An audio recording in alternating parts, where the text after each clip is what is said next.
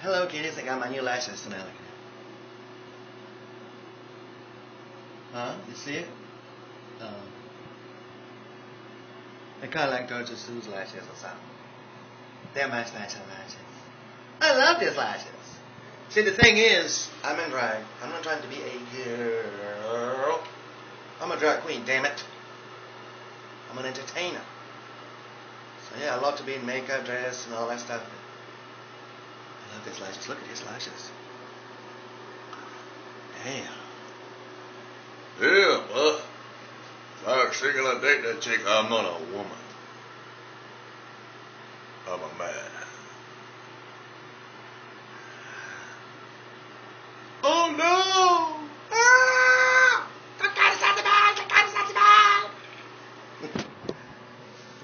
All in the name of entertainment.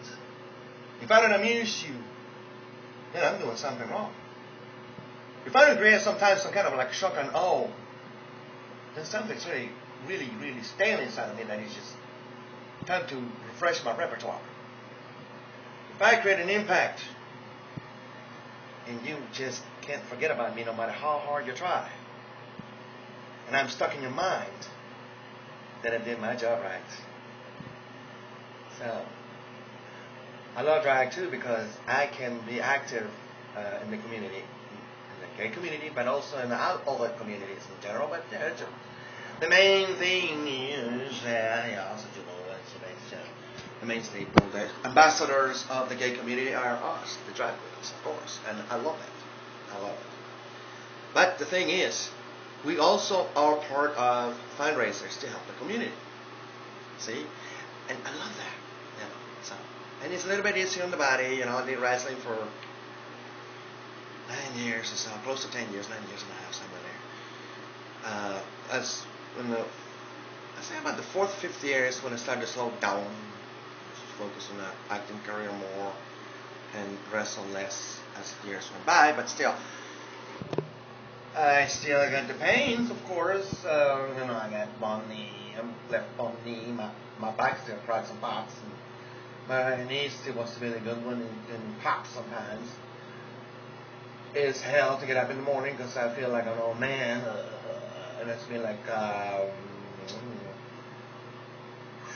about a year and a half to come. I'm getting close to March 2010 was the last time I wrestled. And I wrestled just like this. Well, my makeup, of course, has evolved through since that I was in drag. And I won the match. Everybody else went down. It was a 6-man tag, and I pinned them.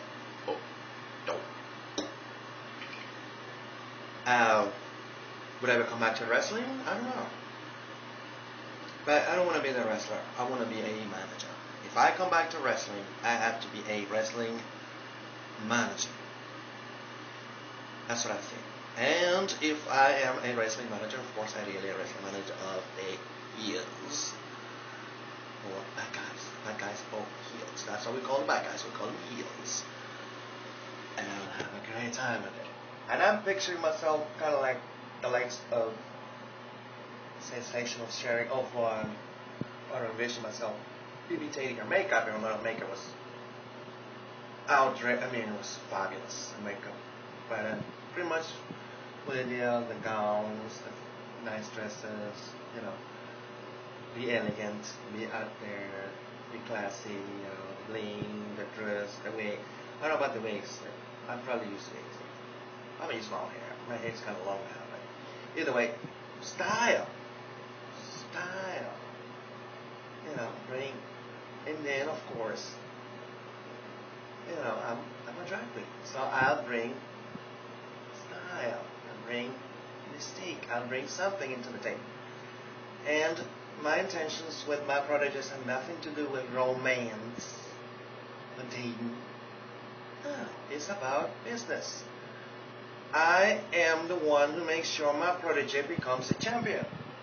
Because after all, if my protege becomes a champion, then not only he makes more money, I'll also make more money. Because I'm investing money on these guys, right? I'm investing my time on them. I'm showing them the ropes. I'm showing them how to become champions. I'm showing them how to wrestle. I'm showing them how to, proper etiquette, how to communicate to people, how to cut promos, that kind of stuff. Wrestling manager is far more than just being the pretty face walking the wrestler to the ring. And even though, some say, well, that's more of an actor thing or more of a wrestling thing, it's more of a... Truthfully, and originally, as far as I've been taught, is that the thing is, the wrestling manager is more than what meets the eye. A wrestling manager is more of a mentor to the wrestler. It doesn't matter if this particular wrestler can truly cut promos.